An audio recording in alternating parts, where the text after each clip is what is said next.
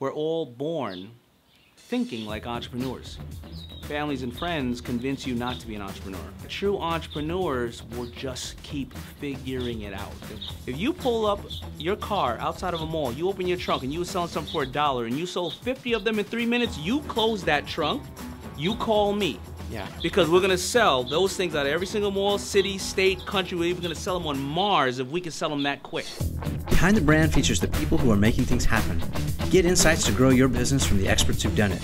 Get Behind the Brand. Sponsored by DocuSign, the global standard for e-signature.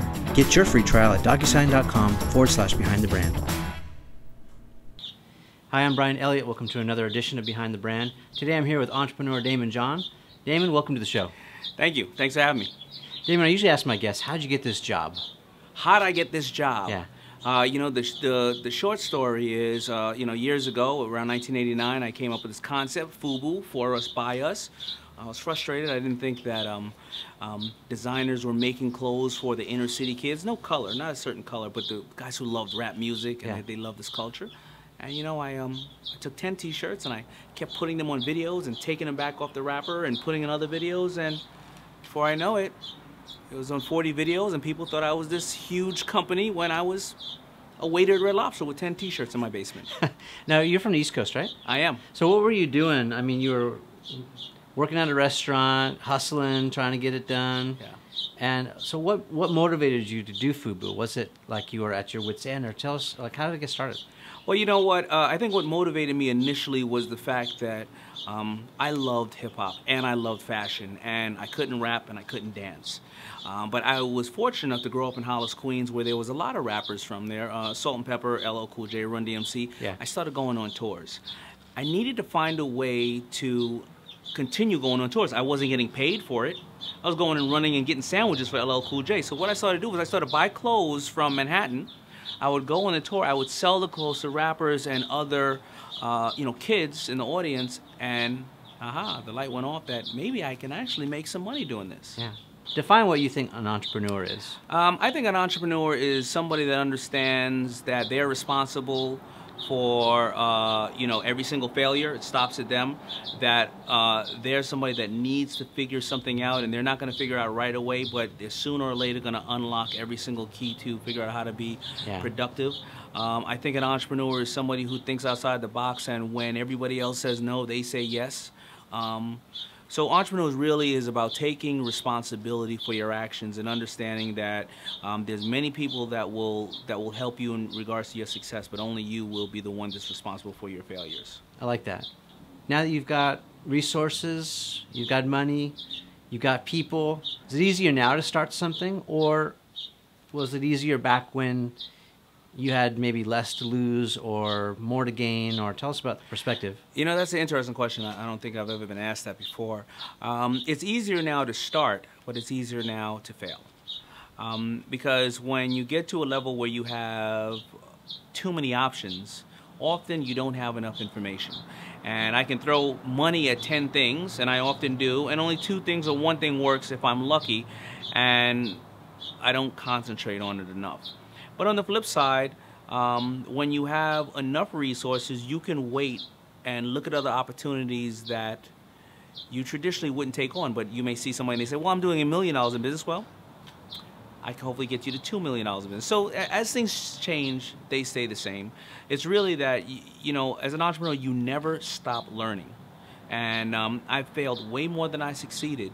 But I would say right now it's generally easier because of not the opportune time that it is now. It's all the things I've lost in over the past. I know what I'm good at, and I know what I'm horrible at. How long do you give a good idea before you kind of cut bait? I mean, you know it's a viable thing. Maybe you're passionate about it, but how long do you give it before you're just like, this isn't working, we gotta give up and move on? You know, if it's going from an incubation stage, it can take 5-10 years because you start thinking about it year 1, and year 2 and year 3 you still are thinking about it, and you're going, all right, this hasn't just gone away. This needs to happen. Yeah. And then, you know, you start to learn the business with it, and it can take 10 years. Yeah. If it's an opportunity where you're investing, it probably is a 3-year deal where you go, we've done everything, or I'm not interested in learning anymore. It's creating bigger challenges. I'm losing more in other places that I have already created. So I would say opportunities that come around every day, I would put 3 to 5 years in it. Long-term opportunities that you're thinking about, I would say 10 years. So that works for you. You got resources. So some of the people that are watching this show, you know, they've got this startup. They're just bootstrapping. What advice would you give to them about how long to give a worthy project before they give up? I mean, I think it's something everyone struggles with. Yeah, and that's a big challenge. So I would say for them to have milestones and for them to set their goals. So if there's somebody that, you know, they have a day job and they plan on putting in 7 hours a week onto this side hustle job idea concept,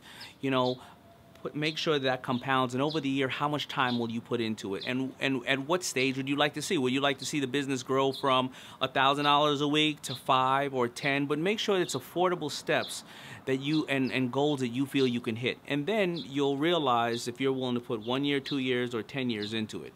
Some people just want to do it because they want to be an entrepreneur and they want to change the world and they just want to see things change. They don't have to make money. That's what I was going to ask you. So what are some of those business milestones that you would recommend? So obviously revenue is great. You know, when you've got sales and you've got demand and you're moving product, that's great. But maybe talk about some of those tougher to measure metrics for those people who are still hanging on.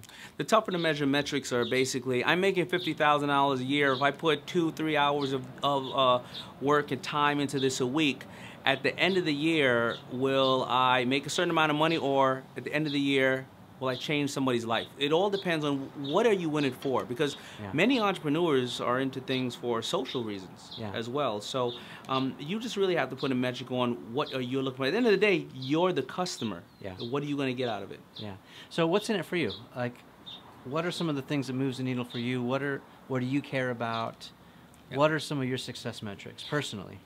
So, you know, I always say people have to put their goals or themselves into 2 to 5 words. Whether it's Apple Think Different, Nike Just Do It, FUBU for Us, By Us. And you have to put a personal one. So my most recent one over the last maybe 5-6 years have been, I'm on a quest. I went out and I started writing books several years ago to change entrepreneurs' lives and make it a little easier for them. And I think that I've been blessed. I've always come up with acronyms and or names and titles of my businesses that were about helping other people. For Us, By Us. My book name, Display of Power, meaning that you have a certain power inside you.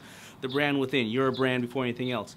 And I love fulfilling people's lives. So I believe that you know, my quest right now is to change people's lives, have fun at the same time, and challenge people. I can go out and hire a bunch of people and give them big, juicy salaries. I love hiring people and or doing deals on Shark Tank with that person has a twinkle in their eye. They're not getting this big luxury salary, but you know what? 4 to 5 years, they turn around and go, I'm making that money now, and I helped do it myself. It wasn't handed to me, and that's what I get fulfillment on. So that's amazing. That's great. So you're really empowering people, but why do you think you get so much joy out of that? Is that because that's what you wanted originally when you first started your business? You wanted someone to mentor you and you didn't have it? Or help us, like, what do you think that is? Where did it come from? I wanted at first to empower a culture, and I was fortunate enough that many people helped me. Then I went on to do business where I felt bad when I was making a lot of money and I had a lot of people around me, but they were around for the wrong reasons. And when business went bad, in between that time of FUBU not being as high as it was, and then I didn't acquire Coogee and my other brands, I started to see how people really were. The fair weather so-called friends. Celebrity friends, the fair weather friends. And I decided at that point, I want to have fun and make money with people I like. Because even if the money doesn't come, having fun. And that's really how FUBU started initially. I just wanted to dress and go on tour and make stuff of me and my friends that we want to see, you know, other people in. And then all of a sudden, the whole world, you know, jumped onto that theory that I had. So for you, it's about lifestyle. It is. It's about a state of mind. It is. It absolutely is. It's not about how many cars, how many planes. I try to live a very humble life. It's about having a good time, enjoying your friends, enjoying your health and your family first, and, you know, leaving with a legacy. You know, don't just leave money when you leave this planet. Leave with a legacy. Who did you help change? And don't listen. I'm not Gandhi here. You know, I'm into it for profit as well, but that comes second. Yeah. I think you can have both. I think if you prosper, you can help other people prosper. And it's kind of like, I imagine, you know, this glass of water, you know, you really can't share with anyone else until your cup is full. Yeah. And once it starts rolling over, then you got extra to share with people, you know? Absolutely. But it's inside out, don't you think? It 100%. You have to, and you know, in being selfish, if you give, you will receive. You know, a good friend of mine, Jay Abraham, my mentor, he tells me that all the time, and I've become that person, that I'm very, very happy with it. So was there ever a time that you held grudges? I mean, you talk about fair weather friends, and you talk about, I can't remember who said it, but it's like, you know, if you're not willing to be with me during the most difficult times of my life, I'm not interested in having you around when I'm successful. You know that mentality? Yes, absolutely. Have you ever held a grudge? Oh, of course, I'm human. I've held many, many grudges. Yeah. But you know what? I ended up learning that how can I take my time and energy, you know, spending thinking about this person, I'm taking it off of myself. And then I realized it's not me to judge what somebody has gone through the last 30, 40 years of their life and why they're bringing it to the table. Listen, if your daddy locked you in the closet for the last, you know, when you were a kid and told you these things, you may be screwed up in your head. Why am I holding that responsible? And then, you know, I just realized, you know, life is pretty much like, you know, like a game of chess. If I'm playing chess with you and you make a move, why am I getting mad at you? I know what you're doing. You're making the move to win. Yeah. And when people do things against you, they're just trying to win in whatever twisted way or perception they believe winning is. So, yeah, you know. So a colleague of yours, Mark Cuban, is famous for saying business is sport or business is like a game. And he wrote that book basically saying, you know, you ought to play business like you play games, play to win. Mm-hmm. Absolutely. How do you feel about the phrase, it's just business, it's not personal? I agree. You know, you can go and give money to charity if this is a charitable cause, and let's make it clear what it is. I have many, many friends that I do business with, and we know where to draw the line with business and personal. I just don't believe that as we had grown up, you know, watching the 80s and Dynasty and all this thing, you had to be this vicious businessman, the Gordon Geckos of the world. Yeah. I don't believe you have to do that. I'm fortunate enough to be mentored by people like Russell Simmons, by people like Cuban, who, you know, they're not out to screw you. Yeah. But there is a way to draw the line with business, you know. I've fired many friends and said, are you coming to the barbecue tomorrow? Yeah. I mean, it's just we can't work together, you know. Yeah. Well, where do you draw that line, you think? Business is business, but you know, as the world becomes, barriers to geography go away, and, you know, social media is bringing us all together. You know, look at Twitter is a great example. It's a way that brands can now communicate one-to-one with their consumers. Sure. Isn't it becoming more personal? It is, but, you know, at the end of the day, it's still business. So if we agree on something, you know, whether it's your customer or whether it's your friend, you see, when you have a brand, you promise one thing to your customer and you have to keep delivering on that promise. The day you stop delivering on that promise, that customer moves elsewhere because that's why they were supporting you. The same thing with friends. I'm going to give you X amount to work for me. And the friend says, and I'm going to work for you for 10 hours a day. Yeah. If you decide to work for me 5 hours a day, you're not keeping your promise. If I decide to give you less than I promised you, I'm not keeping my promise. It's a contract. Yeah. That's it. Deliverables, what is expected. If both parties understand this, that's it. And, you know, I've had to let go friends in very hard positions, but if I didn't let that person go, and that division kept failing, I would have to let go many other people that lives depend on me. Yeah. Their lives depend on this person. So it's just reality. So you talked about knowing your strengths and your weaknesses. Have you ever had to fire yourself, take yourself out of a position because you weren't as good at it as you thought? Absolutely. There's several different levels of that. I've had to close down companies or initiatives because I wasn't there enough, or I could have made the wrong decision and say, hey, guys, we're out of the money. Guys or girls, we're out of the money, and I have to blame myself. You know, that's what it is.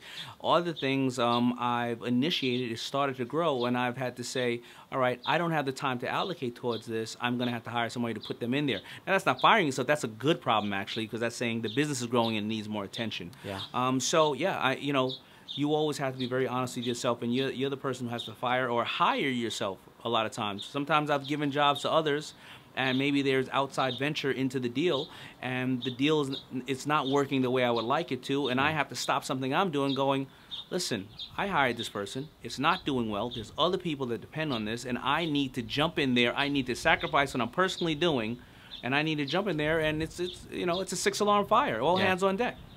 And now you're kind of teaching and empowering groups of people. Now you're doing business conferences, aren't you? Yeah, I do. I speak often. I have a new curriculum. It's a Shark Academy that I go out and I speak to people. But it's a 3-day academy. And what we do is we train people on business. And if they want to then go and have one-stop shopping with their websites and everything else, we have packages for them.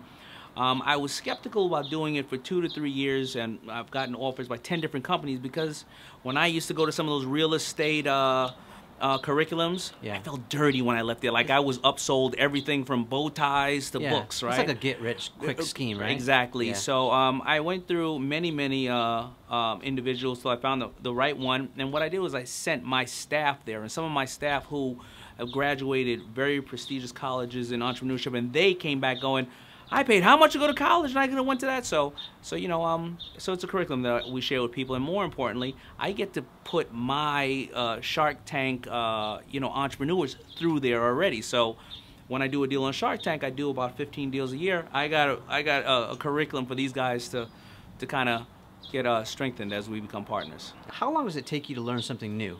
I mean, it seems like when I watch the show, I'm a big fan, by the way. Thank you. I really like you because you are very selective about the projects. It seems like you know your wheelhouse, your expertise, and you don't go and venture far out of that. Right.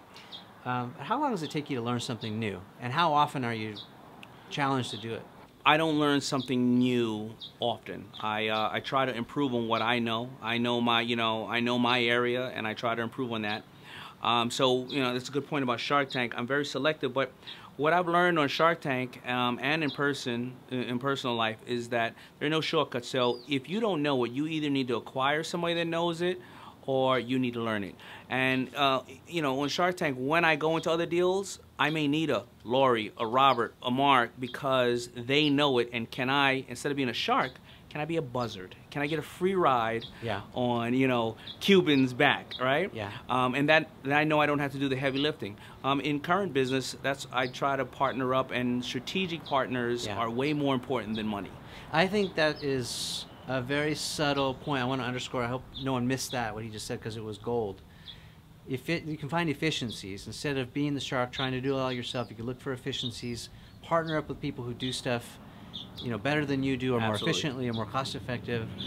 And I think a lot of people overlook that opportunity. All right, let's say just clothing. When I start off in clothing, you know, FUBU, Etonics, Coogee, all the brands I own, I only do menswear.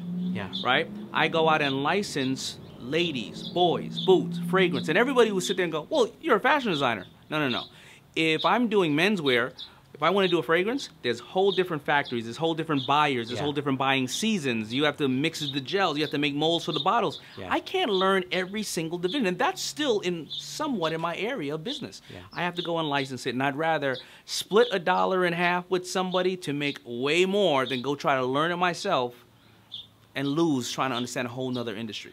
I want to talk about Shark Tank again, and so on Shark Tank, it seems like sometimes these people who are pitching you they really try your patience. Yes. And you get emotional sometimes. Like, I don't want to say, maybe emotional is the wrong word. You become impatient, it seems. So that's my perception. Correct. What's your thought process? Are you trying to teach them a business lesson about, you know, doing it the right way? And then maybe let's unpack that a little bit and talk about how entrepreneurs could pitch future investors or VCs about their idea. I get irritated and maybe impatient. We all do, for various different reasons. So first of all, many people don't know that those pitches can be up to 2.5 hours, and you're only seeing 8 minutes of it. Yeah. So you don't see a lot of the things that are happening there. Second of all, you know, only God can judge you. I'm not up there to judge you. I'm up there to judge if the business is good for me. And you know, I feel like you're really a teacher, a mentor, and you know, someone who's trying to actually help these people. And it doesn't come off as critical to me, but Well, we are trying to, because we're trying to give them the insight. And I think that even though Kevin O'Leary is a very evil person to his core, Yeah. I believe at the end of the day, he's telling the cold hard truth. You know, sometimes, you know, he may be a little harsh, but sometimes he needs to say that. And why we're trying to educate people is this. Entrepreneurship is amazing. Entrepreneurship can give you financial freedom. But entrepreneurship can also hurt other people. And if you're somebody and you have this dream of this hockey stick business that's going to go to 5 million the next day, and if you only get 1% of a $1 jillion market, you got this and that. I want to save you from taking grandma's money. I want to save you from going into your 401k, and I want to save you for all the family members around you who are going to invest 100, 200,000 in your dream because they love you. And then you're going to turn around and go, I didn't know any better. Oops, I made a mistake. That's all. Yeah. So it's about educating people, and I'm just doing it because I was this close to losing everything myself. Yeah. And I guess, you know, I think that I've been given this opportunity to share this with other people. I think it's great advice. I mean, I love it when you just say, stay small. You don't need to take. I remember the pogo stick guy. Yeah. You know, He was cool. yeah, he's an Orange County guy. He didn't need us. He was cool. Yeah. Stay small. And what happens with this is when you stay small, you may turn around and become huge. Yeah. You may be a kid in Harvard in your dorm who wants a couple of friends. Yeah. You may turn around a couple of years and have 1 billion of them. Yeah. Right? Stay small. Start small. You may be a guy with a little syrup and water in a cup. You Yeah. call it Coca-Cola, and, you know, sooner or later something happens. But learn your mistakes small as well. Yeah. You know? What mistakes have you made? I want to know, not from the perspective of, you know, as a confessional, but more of, you know, what's the hindsight? What did you learn? What mistakes I made? We don't have enough time to go over them, Give but me a couple. I'm going to go over a couple. I learned that, you know, we thought we were cool because FUBU was super fiery hot and we understood a lifestyle, so we thought that naturally we can go out and make an album, and we did. Not us singing. I'm talking about artists that we worked with, because we already dressed all the artists. We already knew all the artists, right? We were on half the video set, so creatively we understood it. But guess what? We didn't know the business behind it. So, yeah, we sold 500,000 units of the album, but it cost us $5 million to make the album because we didn't know any better. Yeah. I learned at that time that, you know, there's no shortcuts. That's it. We didn't hire a record executive. We didn't know our numbers. We didn't look at our numbers. We were spending money like drunken sailors. And, you know, we were getting caught up. What was the reason we were doing it? Did we get exposure? Yes. But from the business model, we died, right? So, you know, I learned that mistake. I learned that unless we have goals set, you don't know what you're doing. You know, I learned that when money came into the company, I would give friends, you know, here's a $100,000 raise, here's a $200,000 raise. I learned that if you don't have a set formula in your company and you're doing $10 million of business and your, let's say your salaries are $1 million, if you go out giving everybody money, before you know it, next year, your salaries are $2.5 million, you're only doing $12 million in business. I've learned to come up with a formula. Give people anywhere from 5% to 10% raise. You know that if your salaries are $1 million, you know next year it's $1 million plus an average of 7.5%. I learned all these things. Kind of standardizing, then. Just standardizing and coming up with formulas, you know, and learning sometimes when to quit. You know, when to write it off. We're not good at this, you know. What are you afraid of? What am I afraid of? I'm afraid of, I would have to say I'm afraid of doing the wrong thing for people, promising them something, thinking I can deliver it, and letting them down. So I try to, you know, under promise and over deliver. I'm not. I don't cook the books. I don't sell you anything, this and that. But I want to over deliver. And so, why is that so important to you? I know you're a brand guy, and brand is all about keeping your promise, and that's what defines you. It ultimately defines your brand. And some people would argue with me that, you know, I'm not a brand, I'm a human being, but, you know, we are the brand. We're brands. Yeah. But why is that so important to you? Why don't you want to let people down? Why does that scare you? Because I think that when people invest in you, it's a big responsibility. And whether they invest their time or anything else into you, their hopes, their dreams, I just that's how I believe. So I love when people say, you know, I want to work with you, and I go, hey, you know, this is how it's going to be. And you're going to make this amount, and, you know, we may make more. I don't say, oh, we're going to do this, we're going to do that. And I'm a straight shooter kind of guy. For years, we didn't sell FUBU, and people all thought we did sell FUBU because we never walked into a deal and just said, you're going to do $1 billion tomorrow. And we just told them that we would say, you know, the business is here. It may go here. You know, baggy jeans are not in as much, but we're going to turn it around. And, you know, we never sold it, but we were very happy, you know, what we did. So it sounds like integrity. It sounds like relationships and reputation are very big deals in your mind, in your life. Yeah, I think that is key. I mean, you're going to take that brand to the grave, and I want my daughters to be able to turn around and walk proudly and talk about, you know, their father and what I've done, and just be proud about it. And that's even, listen, even if I was just a lonely fisherman, which I wanted to do prior to my FUBU, I was just doing that, a hard-working guy. I think it's just about integrity. Yeah. So how do you innovate? You know, we talk about companies. There's a great book, right? Good to Great. And a lot of people start off with great intentions, and they have a good idea. How do you take that to the next level? How do you innovate? How do you make it great? Well, first of all, again, learn the mistakes small and take affordable next steps, number one. Number two is surround yourself with a mastermind group. You're not going to know everything. Yeah. Take inventory of yourself personally. What's your liabilities? What's your assets? You know, where do you need that assistance? You know, once you then go into market, proof of concept is sales. Go sell. You can make up your own opinion. You cannot make up your own facts. Right. And until you know your sales, you don't know what your customer's going to buy because you don't know if they like it, you know, at this price. You don't know if they like this size, this color, this, you know, is it easy, is it functional? So until you sell, you don't know anything. And that's it. Sales cures all. Take affordable next steps and keep selling and keep selling. It'll keep growing. So if you're small, you're just getting started, what advice would you give to people to, how do you find out that information? I mean, back in the day we did focus groups and those are really expensive. Nowadays we've got social media and, you know, small ecosystem of friends, but what would you say to that? You see, sales are not always a cash transaction. Sales can be likes, sales can be views.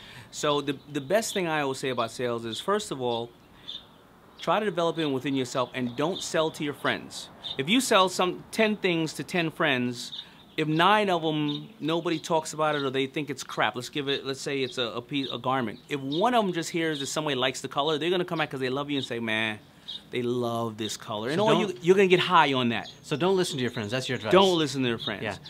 Put it out there in the world where people do not know you. Social media, consignment to a store, something of that nature. See if somebody's going to go in their pocket, take their hard-earned money out, and buy it because they believe it improves their quality of life for some reason or another. Yeah. And then grow on that. You see, people always say to me, you know what, I need to do $1 million in business to get on Shark Tank. I said, you know, do you think you can get on Shark Tank? You did $50 in business. They go, absolutely not. And I always say, if you pull up your car outside of a mall, you open your trunk and you were selling something for $1 and you sold 50 of them in 3 minutes, you close that trunk, you call me. Yeah. Because we're going to sell those things out of every single mall, city, state, country. We're even going to sell them on Mars if we can sell them that quick. Yeah. You don't know who's going to be the next pet rock or the next Snuggie. Yeah. You know? I love that open-mindedness. Where are you going specifically for innovation? Like, what inspires you? Are you reading magazines? Are you traveling? And is it places and location? Is it people? Where do you find your inspiration? I find my inspiration from mainly my kids. I find my inspiration from other kids, the digital natives of today, you know, and I find my information from the health market. My 2 objectives are to go after health and fitness. You can't tell by this belly I have, but I'm going there, right? And to go after technology and make technology cool. And I find that the new digital natives and the young kids in this market, they're going to be the consumer in another 5 years, and you have to start now and watch, you know, watch what's going on with them. I'm not getting any younger these days, so I have to realize that, you know, the new entrepreneurs are, you know, the kids. And so I'm on social media all the time looking for new things. It's a great way to connect with your fans. Are you fairly easy to reach? I mean, Twitter's your favorite social platform? I'm very easy to reach. There's many platforms and ways to reach me. I try to answer every single person that hits me on Twitter. I DM them some form of a message. I also have my staff that answers people. You know, so I'm very accessible. You're accessible, yeah. Awesome. So you mentioned health and fitness. You mentioned tech. Let's focus on one of those two industries. If you were to ever go to work for somebody, or get offered the CEO role, step into the helm, which company would you want to step into CEO as? I don't think I would ever do that. I wouldn't take a position like that. Do I now consult CEOs privately? Yes, I do. Yeah. I love learning. My 4 words are, I'm on a quest. I love learning, so that's why I like to visit every CEO's shop, come at it with a fresh pair of eyes, consult them, and leave. So let me ask you another way then. So what companies do you think are doing it well in either of those industries? What companies are doing it well? Not even just those industries. I mean, I love Zumba. I think that they tapped onto something. I think that they have something and they can actually keep going in their area, but also expand. I love a company called Mobley I work with who has video technology like Instagram with video. I love a company that I work with called FUBU Science, with Tiger Woods. Other companies, Urban Outfitter, great retailer, has learned to change the game. I still love Apple. I'm still an Apple guy. So a lot of those companies, Whole Foods, amazing company. Amazon, who's about to own everything. There are some really amazing companies that I say, wow, you know what? They did Sephora, they did such great jobs that I'm amazed at. Yeah. So let's go back to you possibly being unemployable. Yeah. What is it in your DNA? You think that entrepreneurs are born or are they made? Good point. I'm an entrepreneur in residence in Babson College, which is the #1 college for entrepreneurship in the last 18 years. And I ended up learning from a book that Professor Len Schlesinger wrote called Just Start. Okay. And the book explains entrepreneurship and says, basically the theory is we're all born thinking like entrepreneurs. Like when we crawl and we fall, when we're trying to walk, we figure it out. Entrepreneurs always figure out, you're born thinking like an entrepreneur that, you know what, I'm going to figure this out regardless and I'm going to keep going.